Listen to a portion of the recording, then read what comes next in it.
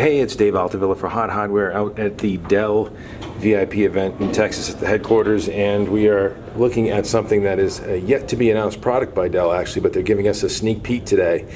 You are looking at a newly redesigned XPS 13 with spun glass, woven glass finish. This is not actually carbon fiber here. This is a textured glass finish, and the reason they did it that way is because painting over carbon fiber, hybrid carbon fiber construction, which is the original XPS, doesn't work out so well. It's not very durable, it's not a quality finish. So this is actually a spun woven glass hybrid material that is pure white, and you also have rose gold on the hood. So really nice looking laptop, great design aesthetic.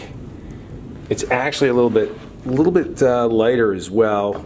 We're getting some new specs on it that should be coming in shortly. You've got Thunderbolt SD card reader, a speaker on that side. On this side, another pair of Thunderbolt ports, and that battery check indicator strip as well. The other thing that's interesting about this is that they've also, of course, extended the white motif to the accessories as well. So now you've got a white power brick,